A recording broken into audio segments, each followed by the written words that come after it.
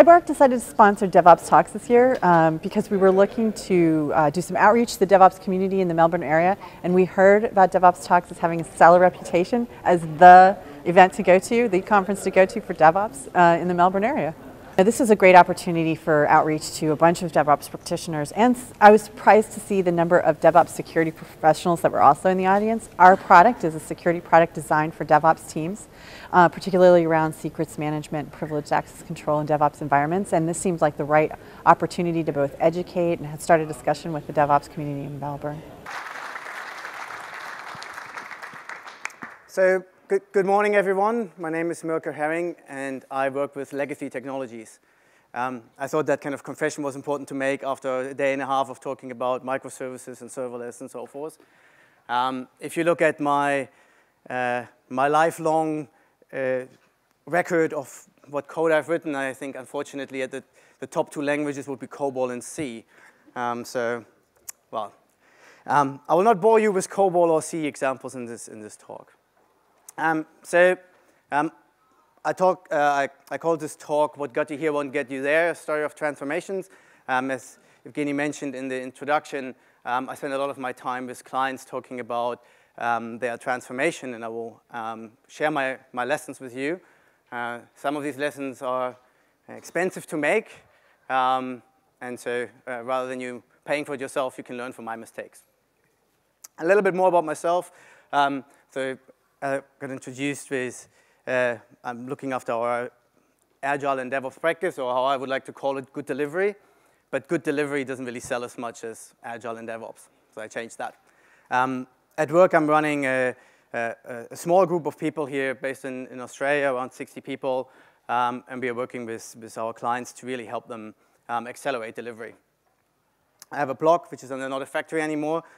Doesn't really sound like an IT blog, but I'll explain where the name comes from in a second, and Evgeny mentioned the book. I know there's still a few copies out there, though if you haven't got one, you might still be able to get one if you go outside after the talk and ask nicely. All right, so let's get into this. It would be unfair if I wouldn't mention the actual book that inspired the title, What Got You Here Won't Get You There. Not sure whether any of you have read this. It's a really cool book for managers, and the idea is that there are certain things that you do in your early career that makes you really successful. And then when you become a manager, all of a sudden these same traits that you had before are letting you down. And so the book goes through 25 of those examples, and it was one of the first books I read when I became a manager, and it was really, really helpful because I'm a recovering developer. And as a developer, as you might know, we're very technical focused. We might not necessarily think about the people side of things. We also are always right. I mean, our code is better than anyone else's. You would have noticed that. So this book really helped me along the way. I use exactly the same example for why transformations feel so hard. So I'm not going to ask you, but I would assume that all of you have gone through 1, 2, 3, 4, 5, 6 different transformations at your companies. The idea of a transformation is that you start at some stage, and at the caterpillar, and then you become this beautiful butterfly at the end. Now the question is, if that's the case, why do we keep transforming? If we have reached the butterfly stage, why are we still doing this? I wrote an article a while ago because one of the things that really surprised me. So I got into IT in the kind of late 90s. I was writing compiler code for IBM, working with microprocessors, and back then the world was slightly different to how it is today, not surprisingly. But everything was relatively automated, right? So we had small teams working onshore in a research lab. Used to work for IBM, so it was a kind of a cool research lab in Switzerland, where the eccentrics of the developers go to the point that people come to work on horses. Really interesting environment to work in. Lots of people barefoot, and it's like if you think about the Googles of the day, that was kind of nearly like that. But the only way for us to be more efficient and to focus more on getting good code out was to automate all the other stuff, right? Because it was pretty expensive to have someone doing manual deployment or something like that if they are a well-paid researcher. Now, 15 years later, I've slept at the wheel and woke up and they're like, well, look around and look at the kind of clients I work with, look at what I hear and see in blog posts, and when I talk to people at conferences, and it feels like we are nowhere closer. There's a lot of really cool technologies, But the reality in the hard enterprise world is that a lot of the stuff is still being done manual. I mean, we had to use a new term, DevOps, all of a sudden to make it sexy again. So what's the reason for that? And I will try to explain that or provide some ideas on why I think we got here, which is what is in that blog post, so you can read it in more detail, but I give you the summary. This is a pretty generic maturity model, as you would have seen in many places. This is our one from Accenture, but it doesn't really matter what it is. They all look very similar. This one goes from -1 to 3. Back then, we changed it now to 1 to 5 because clients don't appreciate the minus rating so much. But anyway, so this goes from -1 to 3. And really, when I started working, we were in this kind of consistent to optimize space, in my view. Lots of stuff was automated. We had horrible tools for it. So the first 3 times that I've automated something was with Control-M, with Perl scripts, with like all kinds of tools that, Jenkins wasn't even discovered or created back then. I discovered it much later than it was created, so my own fault. But it started then that we started to offshore work. We started to use a lot of SAP. So when I started working, everyone said, you need to be an SAP developer. I did my first project on SAP and realized, well, I want to be a developer and not just someone who clicks things together. So I abandoned my SAP career. And all these things allowed us to find a shortcut, right? So if you look at how you can reduce cost, it was the easy way of moving the same work from a high salary location into a lower salary location. And with that, you didn't have to focus so much on the engineering. You didn't have to focus so much on the automation because you could get the same cost benefit by just doing it somewhere else. You have to have 3 people doing it manually at a lower cost than having an expensive engineer writing the automation. Yeah. You had these packaged software that did a lot of the stuff for you. If you're using, and I have nothing against many of these tools because I work with them, but the Siebel, for example, provides their own configuration management. SAP provides their own transport managers. So why would you then start building automation on top of that? Kind of makes no sense. But what we then realized at some stage, they're all living in ecosystems, and now you're struggling to get these ecosystems uplifted because you're all you're caught in these individual walled gardens and protected spaces. So that's where we ended up in the back. And then I've been doing this, as my intro says, for many, many years. And back then, no one wanted to talk about that. And so if I would walk around and say, in Accenture, we used to call that development architecture. Development architecture is really important, and we need to do the automation. No one wanted to talk to you about. I mean, that's not interesting to clients. And then came DevOps, and DevOps started to make its stuff sexy again. Right? And now everyone wants to talk about DevOps. We have whole conferences for it. So lucky little Mirco, who was kind of toiling away in the corner, all of a sudden had a sexy topic to talk about. And everyone wanted to start talking to me about that. And now we're basically trying to get back to where we were before. We have much better tools. It's much faster. But we still are struggling with some of the things that we've inherited over the years. Yeah, so this is kind of my explanation why we are still have DevOps conferences, still have DevOps talks, because we haven't really mastered it across the board. Some have, but I mean, we can talk about it afterwards whether your organization has done it.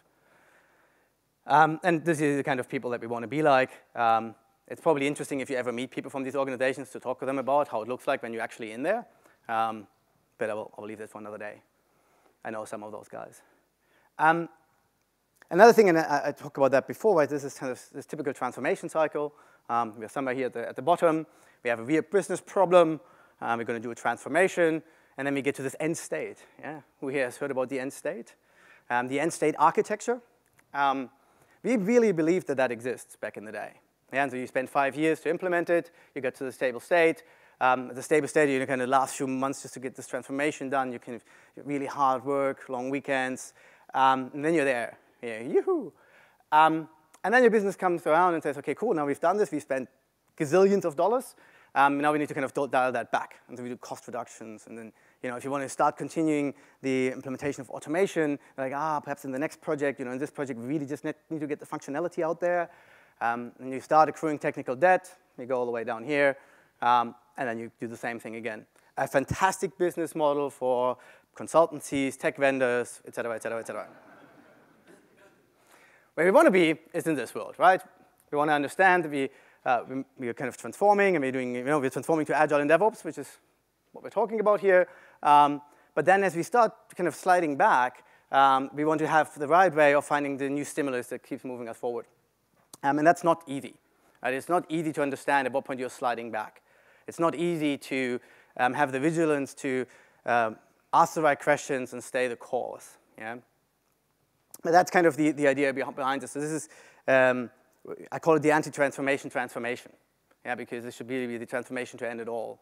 Perhaps there's Skynet that will also end it all, but this is my approach to it.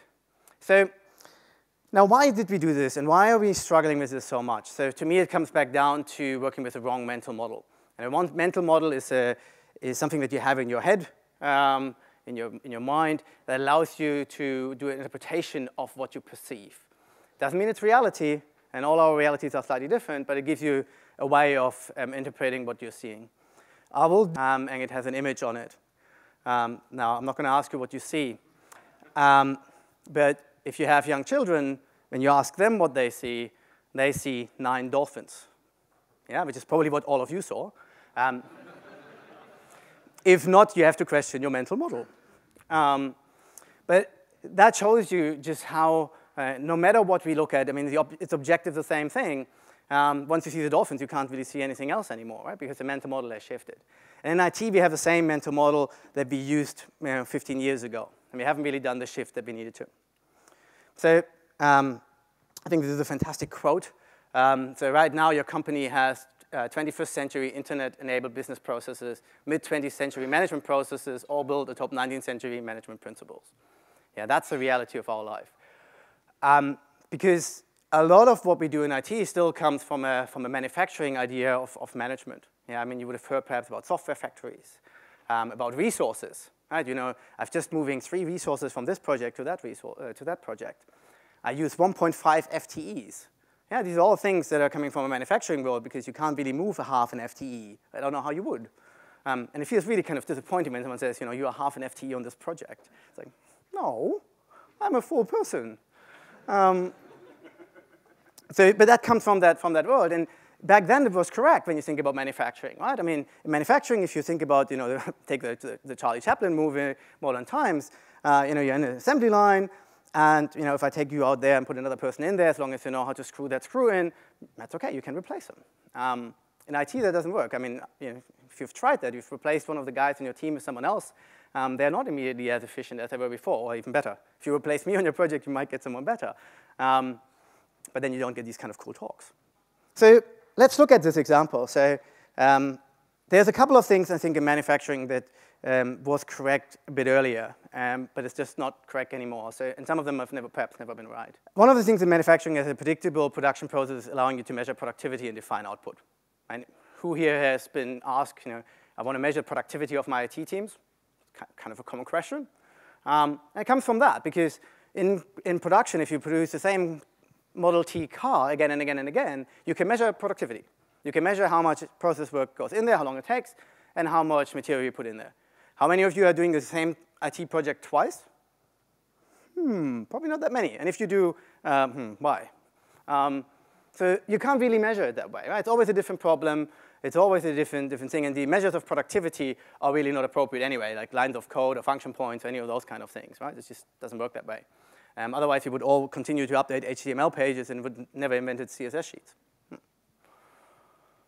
So it's based on functional specialization of labor. Again, right, it's the testers that are sitting in the testing center of excellence, the developers sitting in the developer factory, and that's how we do IT delivery. I mean, that's what we did in the factories, right? We had these different assembly lines. Someone was screwing, someone was tying it together, someone was checking it, and that worked.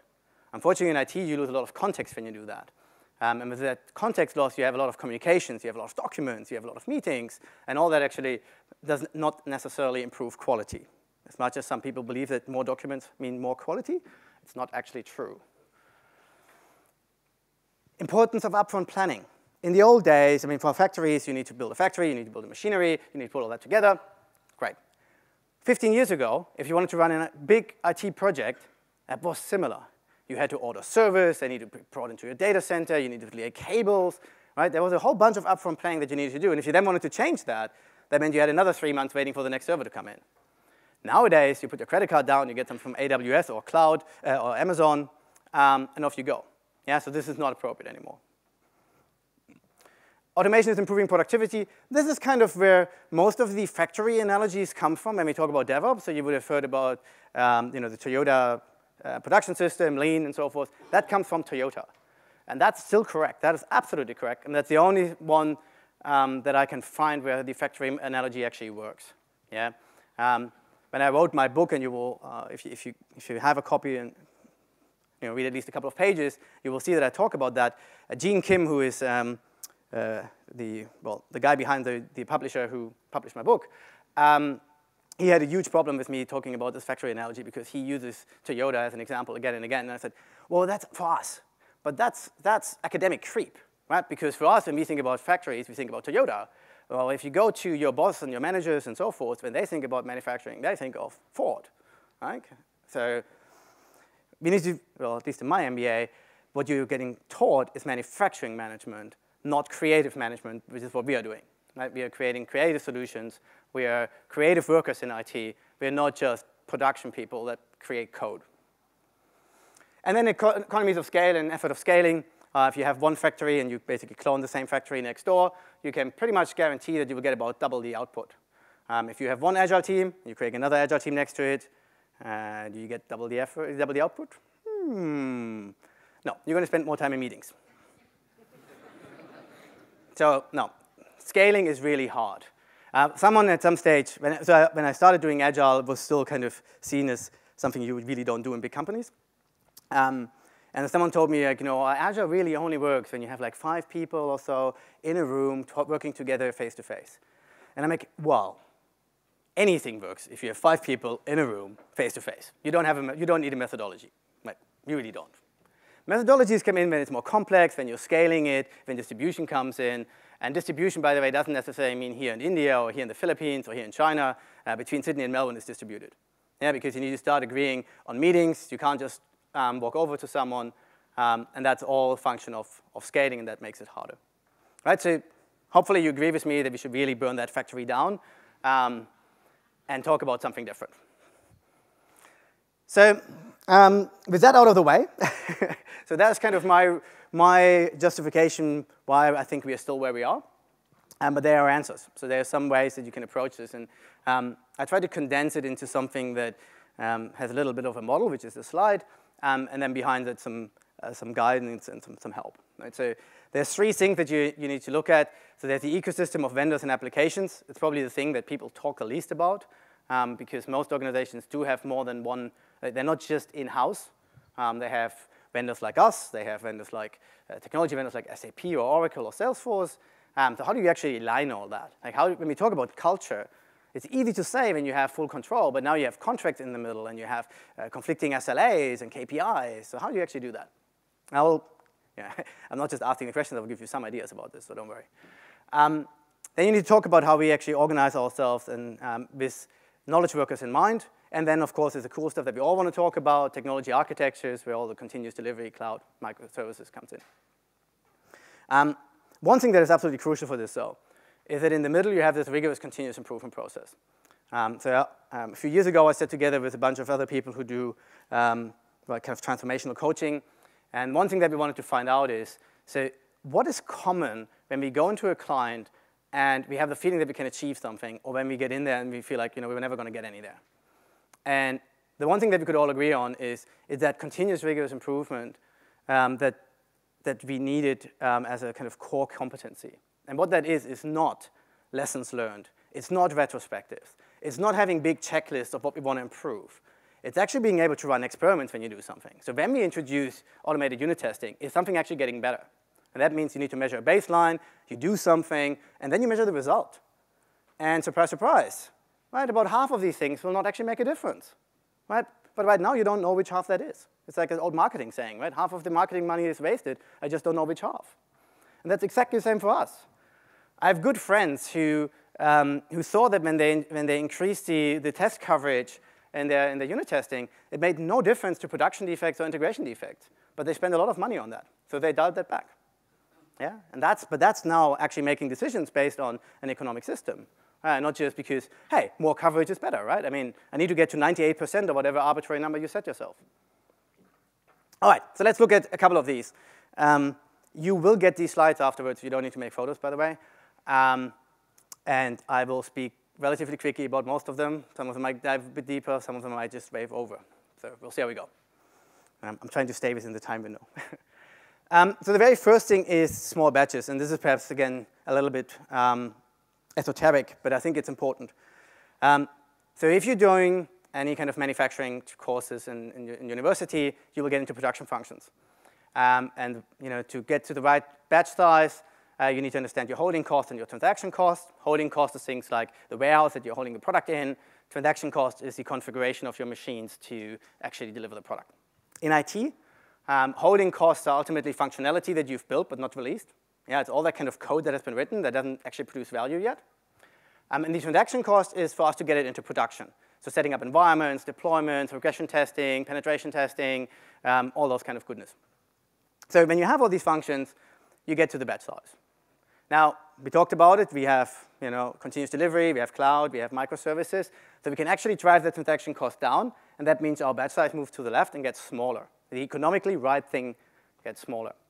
Great. There's a corollary to this.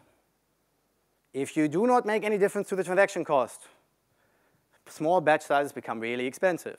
Right? So if you're in an organization that has just gone down the Agile path without doing any automation, you just discovered that all of a sudden the regression testing that you need to do every 2 weeks is really expensive and it's manual. Right? That deploying into an environment 5 times a week rather than once a month is really expensive if it's manual. Yeah? So the corollary to that is, I think, more important than this direction, which is if you really want to get to these small batches that you can enable with Agile, you need to change your transaction costs. And that's an investment that you need to make along the way. Architecture is kind of the dirty secret, and we spoke about that a lot. These are just a couple of ways that, as I said, I work with legacy. So for me, it pretty much always looks like this. There's some stuff in the back. By the way, I learned a new term recently. It's heritage. It's not legacy. It's heritage. So we have the heritage systems, and then we have the access layer, right? And you can either go to simplify the core. This is kind of going on a diet. Let's make this thing smaller that it actually behaves. You can get into this kind of value-added services, which we see a lot in the mainframe world, where you create services that then be consumed from a digital end.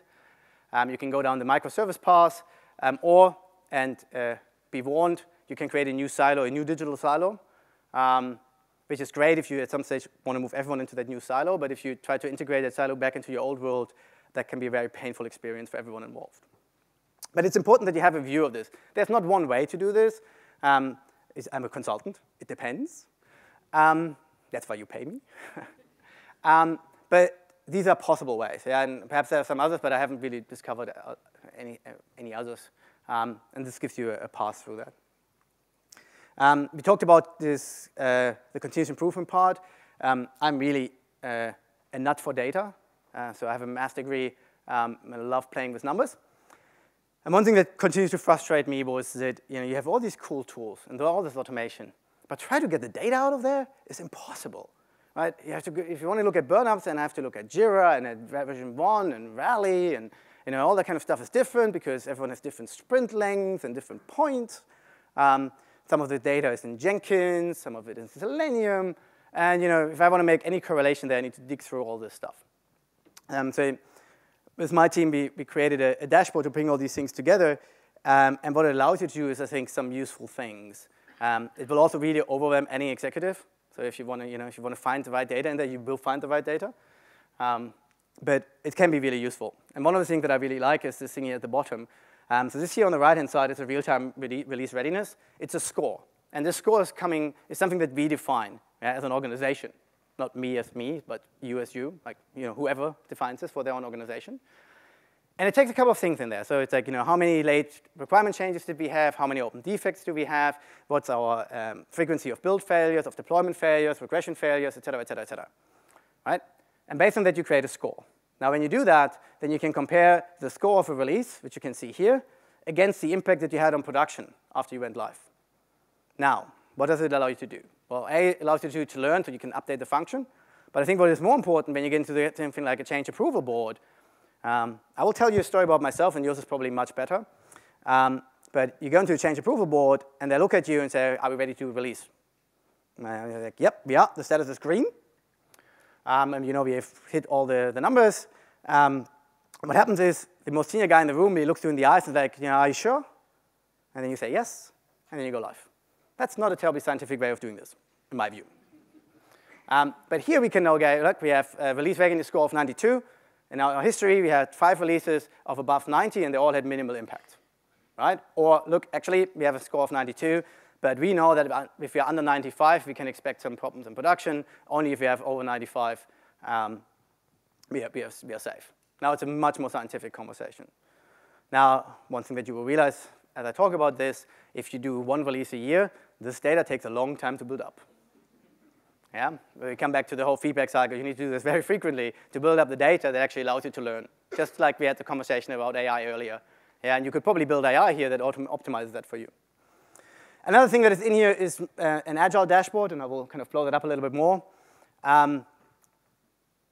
If you work at large organizations, you have lots of Agile projects, it's really confusing in my view. Right? You have so many different tools to look at, so many different ways of cutting it. So what we do is we normalize this stuff, so time completion, so we know when the next release is and how many sprints there are, and so we can normalize to 100%. We know how many points we have kind of aimed to achieve, which is again normalized to 100%, and then you get to this nice little graph where you can then see, this is the bubble size is just how much money is in there, so how much money we're investing. And you can see how they're bubbling along. Right? And so you can identify if any of these teams are not actually making enough progress. Ignore the green line. The green line is kind of automatically created, and we all know that no one actually burns along that. But still, you can see a tendency here. Right? And again, you can learn. And if you now pass through this, and you have many, many projects that have gone through this, or many teams, then you will learn at what point you have to worry. Yeah? And at that point, you can then provide help. So that was kind of the ecosystem side. Sorry, the technology side. On the people side, it's all about context. I'm not going to drain this too much. But the idea here is obviously that in Agile teams, people are working around context. And I'm not sure how many of you have read Dan Pink's book Drive or saw the video for it. What he says is that knowledge workers are motivated by 3 things: autonomy, mastery, and purpose. When Agile is just the right methodology for that. Right? You have autonomy because you understand the context. Right? I understand what the problem is that we are trying to solve. So as we are delivering, I'm trying to solve the problem. I'm not just implementing a design. You have mastery because you have these feedback cycles. You actually learn that you're getting better. And then you have purpose because you're solving a business problem rather than just implementing something. We talk about platforms a lot, so I'm not going to drain that. Here's kind of where it's kind of uncool what I'm going to say now. DevOps teams are not that bad. Oh. Reality is, right, if you're super mature, you will not need a DevOps team. That's fine. Most big organizations will have to have an intermediate step where they have some centralization, because otherwise, you have 500 different configurations of Jenkins, and when one of them fails when you're trying to get into production, you have no idea what to do, because it was like on someone's server, under the desk. I've seen it all. So you need to start somewhere where you have some level of centralization somewhere. And if you go to big DevOps conferences, you will notice that that's the case in pretty much most organizations. Same is true when you look at the State of DevOps report.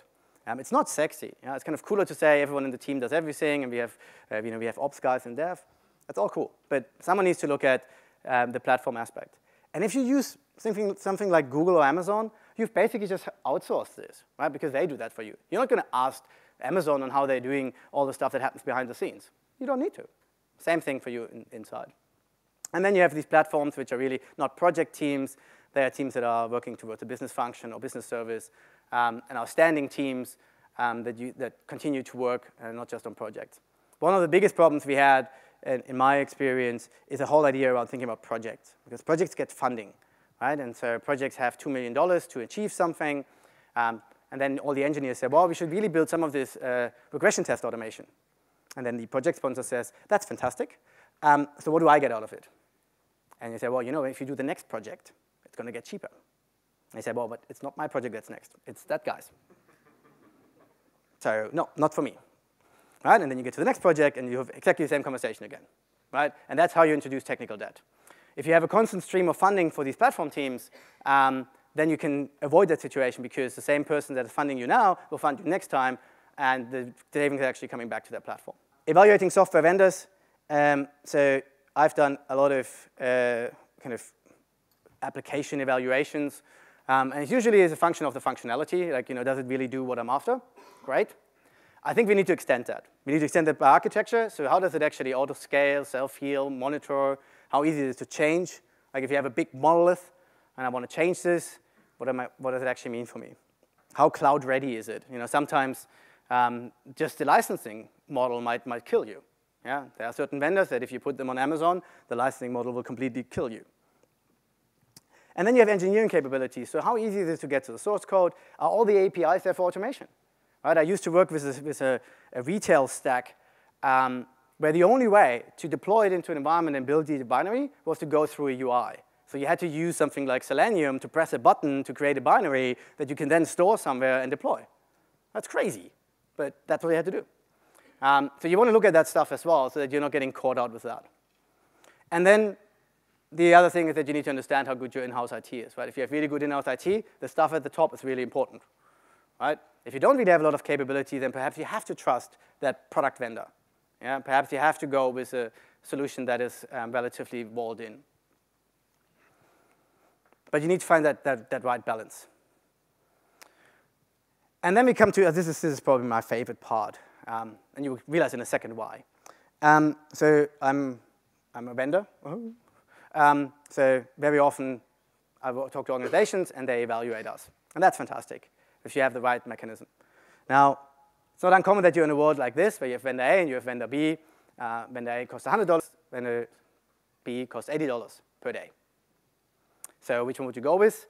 Well, you know, the $80 one gives me the same stuff for cheaper. So I'm going to go with that. OK, let's put ourselves into our world now. Right? This is a manufacturing view of the world. Let's put ourselves in our world. This is how work looks like. Right? There's a lower skilled labor that is cheaper, like the more junior guys, people fresh from uni or whatever it is. Then you have more skilled work that's a bit more expensive, and you have highly skilled work that's really highly expensive. And most work looks like, whether it's a project, whether it's your organization, they all kind of look like this, more or less, unless you're really small.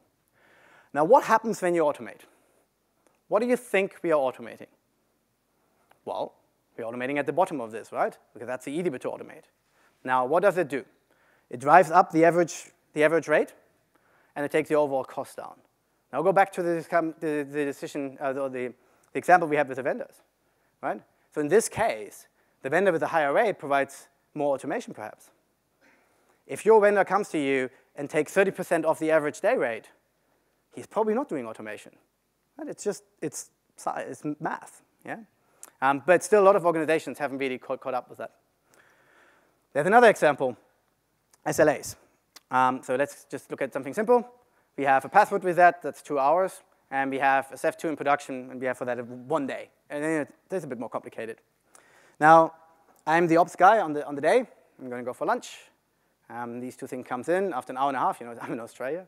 I do a bit of a longer lunch. Might have had a pint. Come back. So what do you think I'm going to work on next? Right, I have the ticking clock of my 2-hour password with that, and I have the SEF1 in production. Right, so I'm going to quickly do the password with that, because that's kind of, you know, it's coming down to me. Now, what if there's lots of these passwords that's coming through? And what do you think, as an organization, I care more about? Yeah, and that's 2 SLAs. Most organizations have many of these. And there's lots of unintended consequences of how they interact with each other. Yeah? And this is where the whole idea comes in around, you don't actually want to look at something like a strict SLA. You want to look at trends, KPIs, and how they evolve. We can make this worse. So here's a ticketing system. And we have the metrics that usually people look at, first-time resolution rate, and how quickly we resolve them. Intuitively makes sense, yeah? Like we want to know how good our operations team is behind the ticket. Well, what happens when we automate? Right, so if you automate stuff and you do a lot of self-service, what do you think are the tickets that are coming through? Are they simpler or more complex? They're more complex. If they're more complex, what does it do to your first-time resolution rate and the time that it takes to fix them? Right, so they actually move in the different direction. And I've seen this in organizations where people that don't try to automate them with, well, you know, I'm getting evaluated on how many tickets I can close. Right? If I automate this away, then I can't close as many tickets anymore. Yeah? So you need to think about stuff, and that's the ecosystem question that I raised earlier on. You need to really create an ecosystem that supports you in the right way. I'm not going to go through this too much, but there's, you know, I'm very passionate about the conversation around partners versus vendors. If you're looking for a partner, you should be able to answer these questions with yes. If you're more looking for vendors, then you will answer them with no. And you can see that later in the things. I wish I could just give you the solution for this. I mean, you probably came here saying, hey, cool, transformation. Someone would finally tell me how it works. And I can sell you snake oil in all flavors if you want to. But reality is it's different, right? It looks a bit like this. So you're going into this transformation. You're going to make early successes. And then stuff becomes hard, right? And at that point, people give up. Or you kind of slide back. And really, afterwards, can you get through? I'll tell you an example of mine. So I did mainframe, COBOL, deployment automation for a large organization. And we smashed it. We automated it. We did some really, really weird stuff. We put the COBOL code into Microsoft Team Foundation Server. And we used an IBM product to automate it. So you can see how crude that was. But we automated it. So we got into kind of, this point here. We were able to deploy things automatically. And then 3 weeks later, stuff fell apart. So we're like, shit, what happened? And we were cocky back then. Well, I'm still cocky, but back then I was also cocky. So we deployed overnight, 3 a.m. in the morning, no man in sight, because it was reliable. By the way, that's a good test for you. If you have automation in your organization, schedule deployment at 3 a.m. in the morning. That will really keep you honest. Because no one's going to be there to touch the keyboard if they need to. So that's what we did, and it failed. Brilliant. Turns out that there were certain COBOL modules that were only in production. Yeah? And no one knew, no one told us. But at that point, that's not what people think about. They think about, oh, Mirco's team, they said they had solved this. And now they're struggling. We have problems in production. They don't know why. All this automation stuff is really not working for us. Right? And so you had, for the next however many deployments, you had a whole bunch of operators sitting there watching the automation. And when something failed, guess what they did? They quickly fixed it. The problem, not the automation. Right? And so we now had this whole thing that started building up again of all the manual things we need to do to be successful. Yeah? So it's really hard to stick through this once you kind of get through the early successes, which everyone is celebrating. But then stuff gets hard. Right? And that's where you need your management, your leadership to actually stand behind you and continue pushing through this. Otherwise, you're going to get stuck. Now, that looks pretty challenging. Reality is it actually looks like this. So even when you get through that first one, you hit the next one, and you hit the next one, and you hit the next one. And this is, I think, why the graph that I showed you up front with this whole transformation part is so hard. Because you're just never there, and it's kind of always something new that is harder. We talk about microservices and automation, and so we've had struggle for many years to get 20 systems into production. Right? Now you have 5,000 microservices. Right? There's a whole new challenge with that. Your governance and all that kind of stuff is actually not built for that. Right? Our heads are not ready for that. How do you actually combine it? Someone had a good question yesterday in one of the talks about how do you actually test all the permutations of all your microservices, right? And all those versions. And you have 3 vendors that are providing these. And they're all incentivized different ways. And it's this is hard stuff. Right? And we do not have the answers. And the answer is not technology as much as we like to think. It's technology, governance, and really education of the people. And understanding that this stuff is challenging and that you can't just buy the snake oil unless you come to me, because I have snake oil. Cool. So I promise you can get the slides. So if you just send an email to mirco@sendyourslides.com and subject DevOps, you will have all these slides. And with that, I will hand over for questions, if you have any.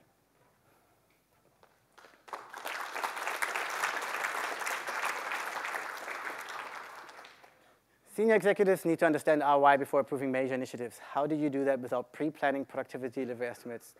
Fantastic. Couple of points on that. So one is ROI is surprisingly difficult to use.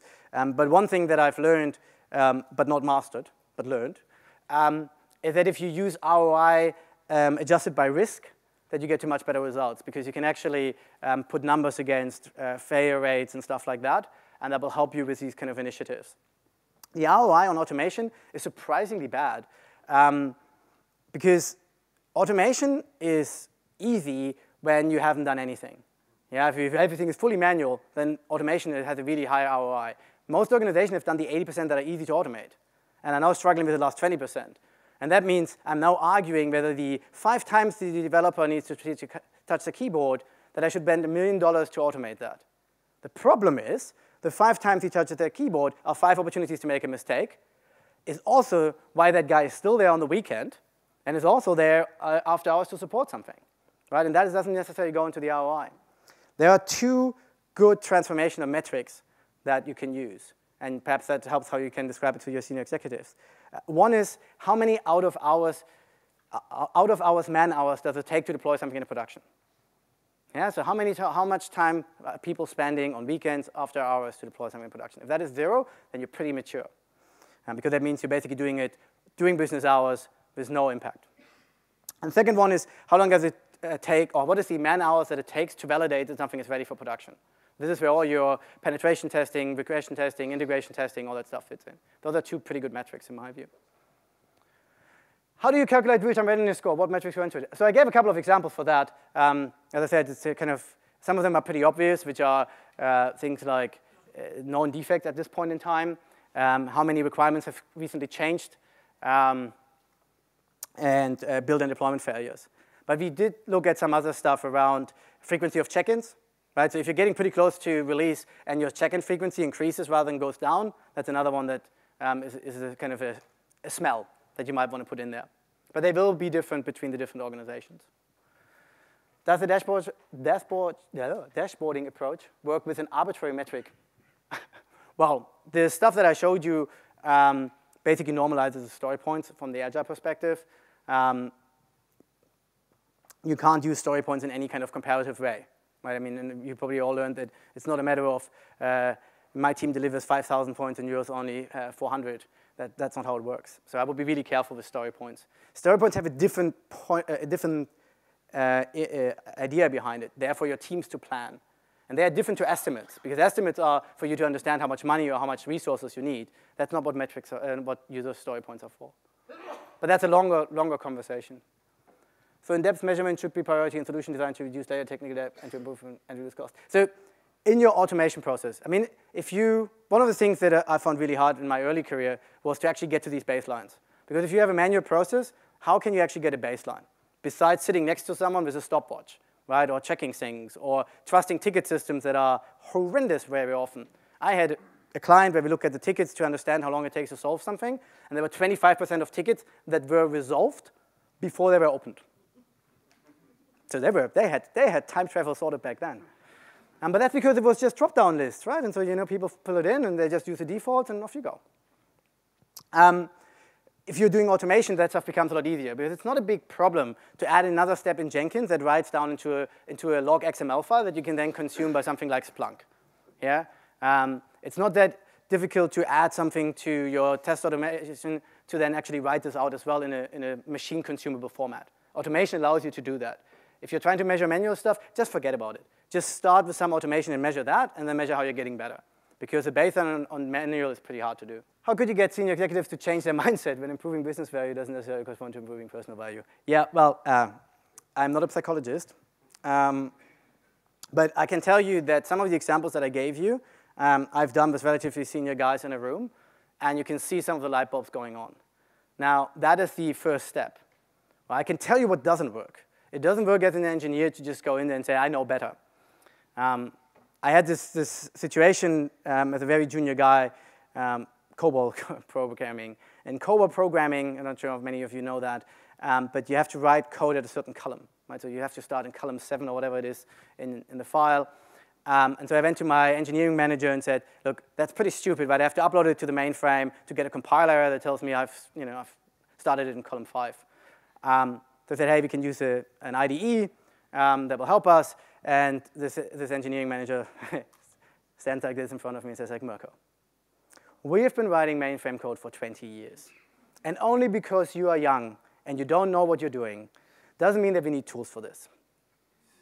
So that opportunity went out the window, and probably because the way that I approached it was perhaps a little bit too, oh my God, I can't believe you're still doing this, and haven't you not learned anything from Java where we use like Eclipse, and that didn't work. Right? So you really need to put yourself into their mindset, their problems, and help them understand how to solve that, and use all the goodness that you have, because you have the arguments on your side, to get them on your page. Yeah, and it is hard. I'm not going to say that it's trivial. Invite them to conferences like this, right? Get them to talk to other people who are going through this journey. All the organizations are on this journey. I mean, if you are an enterprise organization that has done the full transformation and you are in a place where you say, we are really, really cool, talk to me afterwards because I haven't met anyone like that yet. Yeah, so we're all in this together, and it's a long journey, and the good thing about this journey is that we're all happy to share. Right? We're all happy to share our scars and the things that we've learned from, so that we don't all have to do the same mistakes again, because there's so much more to do. And with that, I will take that as my closing comment. Thank you.